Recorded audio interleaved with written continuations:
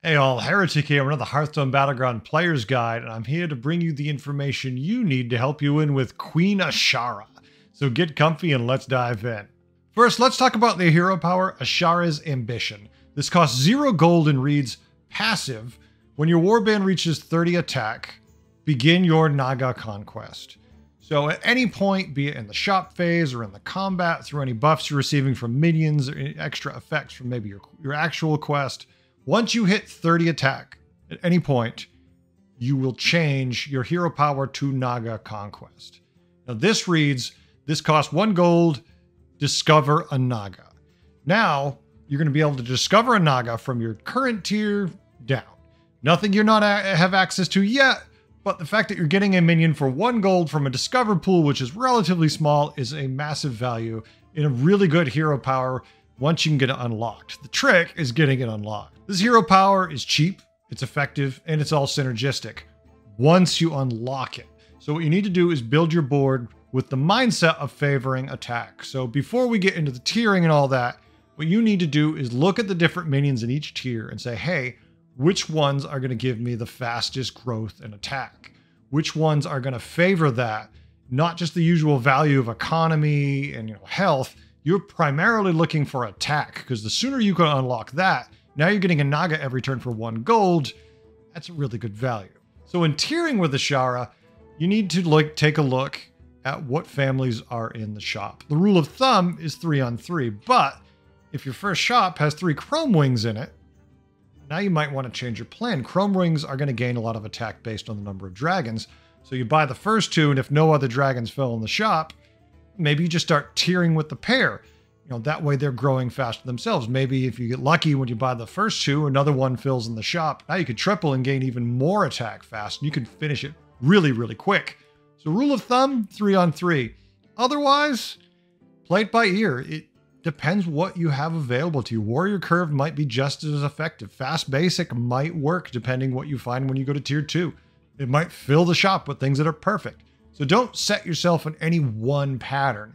Find the pattern that works for your particular shop. Now, when it comes to the rewards I'm looking for when I'm playing Azshara, these are mine. These are the ones I've seen people use. They might be better, they might be worse, but these are the ones I know work.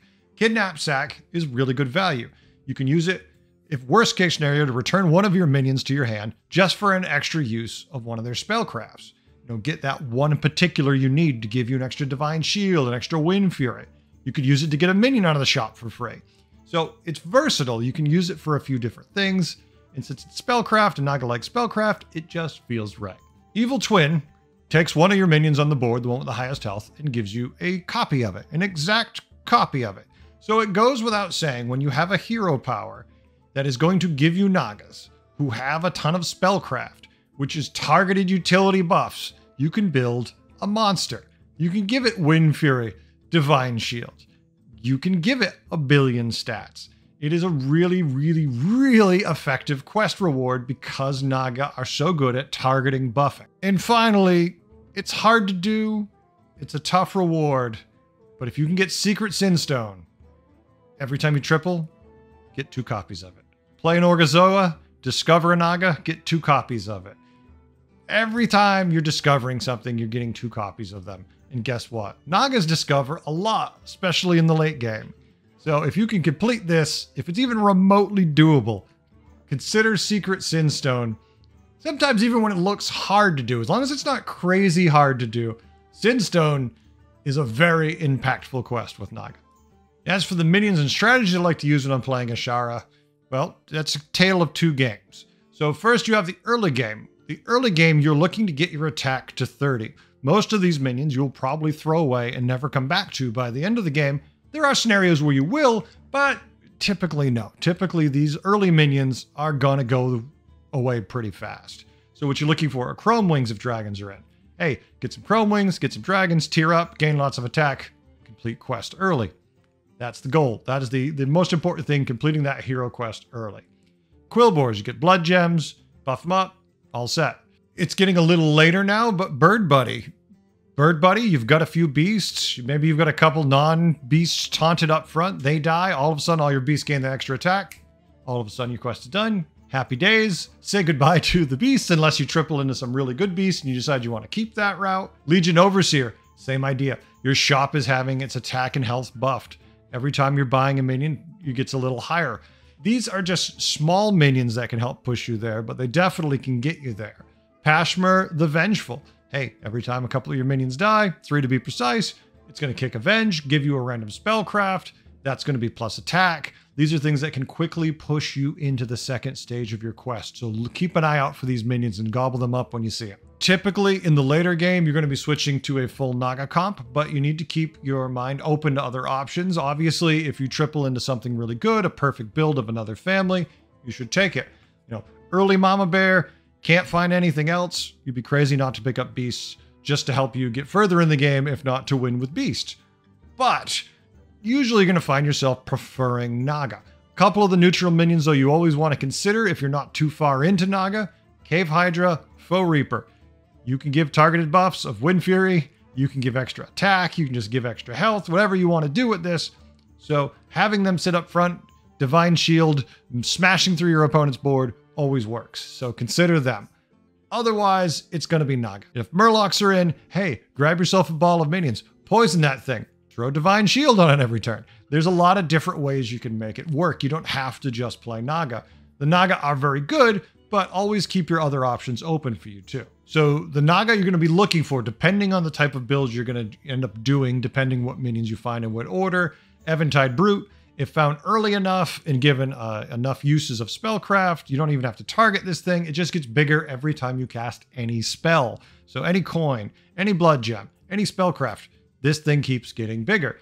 It can scale quite well and is worth hanging around, in your board unless you find a ton of other really good Naga early.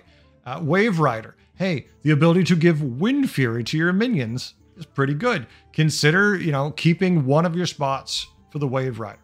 Glow Scale. Hey, targeted Divine Shield, any minion you want. Bump with something small, put your giant Wind Fury in slot 2, give it Divine Shield. It's going to wreck most everything else.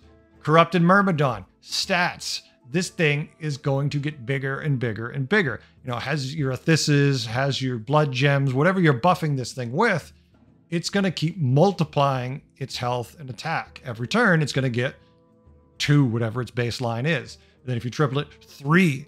It's a monster and a good cornerstone unit of most Naga board. Critter Wrangler. If you're looking for something to give you permanent scaling now, every time you target one of your minions with a spellcraft, the Critter Wrangler is going to give this +2/+2 buff in addition to what it already gives, and that's permanent.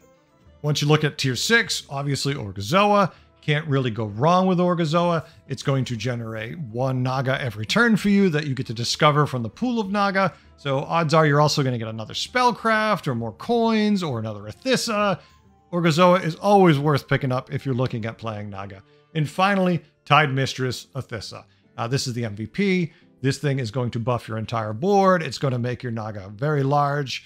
Every time you cast any spell, it's going to buff 3 Naga +1/+1. You're going to be using a lot of spellcraft. So Tide Mistress Athisa is definitely the most important of the Nagas you're going to be looking for if this is your final build. And also, Naga are very powerful and Athisa will buff them all, but Athisa's only buffing 3 Naga.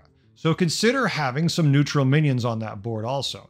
Have your 3 really big Naga, maybe 4, 5 if you have to, and then a couple neutrals to cycle through to have on the board. Hell, one could be your Orgozoa, so it's giving you more spellcraft.